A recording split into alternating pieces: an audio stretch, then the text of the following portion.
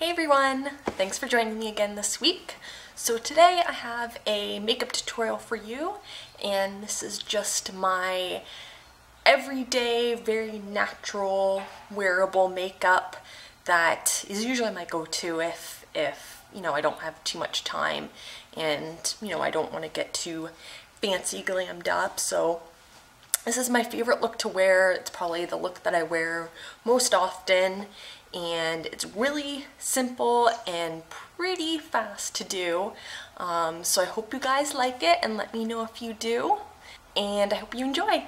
So first up, I use Makeup Forever's HD Primer, and I just use a little dab like that, and then just use my fingers to rub it into my face. And I just find that this really helps keep the foundation in place and last a lot longer all day. And then I use Makeup Forever's Matte Velvet in shade number 20, and that is the second lightest shade. And then I just use my Beauty Blender to blend it all out. And then I fix my nose ring that always moves out of place.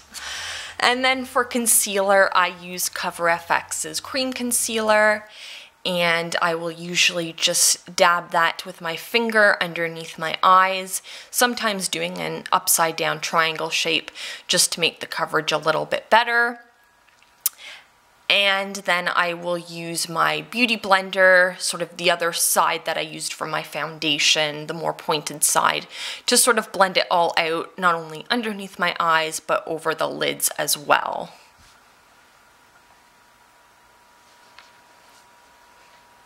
And then I use Makeup Forever's HD Micro Finish Powder, and I just use my little kabuki brush there to apply it. And I just find this helps my foundation set a lot better and also keep my face from becoming too oily throughout the day. And then I use Covergirl's Cheekers Blush in Rose, and then I just use my MAC Duo Fiber blush brush there and just spread it over my cheekbones and the apples of my cheeks. Next, I use Stila's In the Light eyeshadow palette, and I use Bare first, just applying it all over my lid. And as you can see, it's just a really light skin-colored eyeshadow, and it just helps to even out the skin tone in the eye area. And then for the crease, I use the color Bliss, and this is just a very subtle light brown color, and I just use that all over my crease just to sort of enhance where the natural shadows would be on your face. Again, it's a very subtle, natural look just to enhance your features.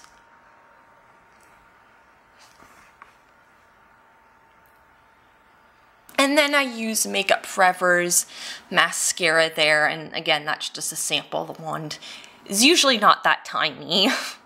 And I will do one coat on the top and then one coat on the bottom lashes there. And then I will make sure that it dries before putting the second coat on, and that just helps with any clumping that might happen. And then for my eyebrows, I'm actually not sure. I believe that this is CoverGirl's eyebrow pencil in light brown that I have. And there's no rhyme or reason when I draw on my eyebrows. I just kind of do short strokes all over and just follow the natural line of my eyebrows just to enhance it and just to fill it in a little bit more.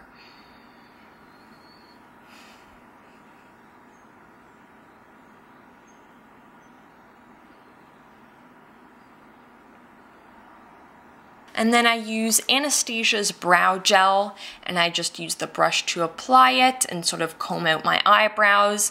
And this really helps with keeping the eyebrow pencil from wearing off throughout the day.